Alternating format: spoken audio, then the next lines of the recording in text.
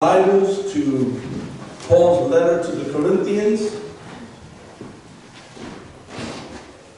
the 13th chapter. We're going to be reading about love. 1 Corinthians 13, starting at verse 1. And the Word of God reads as follows. Though I speak with the tongue of men and of angels, and have not charity, I am become as sounding brass or a tinkling cymbal.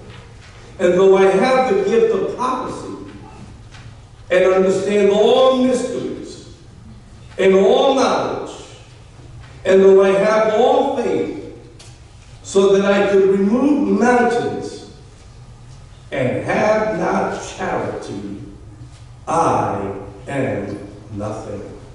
Listen to that statement, saints.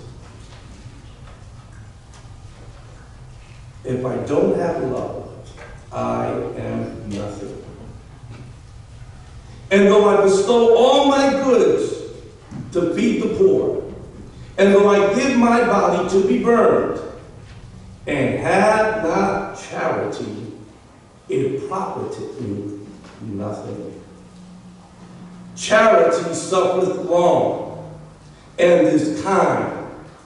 Charity envieth not. Charity vaunteth not itself. It's not puffed up, doth not behave itself unseemly, seeketh not her own, is not easily provoked, thinketh no evil, rejoiceth not in iniquity, but rejoiceth in the truth. Charity bears all things, believes all things, hopes all things, endures all things. Charity never faileth. But whether there be prophecies, they shall fail. Whether there be tongues, they shall cease. Whether there be knowledge, it shall vanish away. For we know in part, and we prophesy in part. But when that which is perfect is come, then that which is in part shall be done away. When I was a child, I spake as a child, I understood as a child, I thought as a child. But when I became a man, I put away childish things.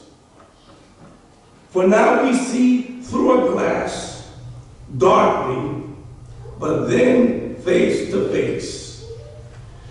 Now I know in part, but then I shall know even as also I am known. And now abideth faith, hope, and charity, these three.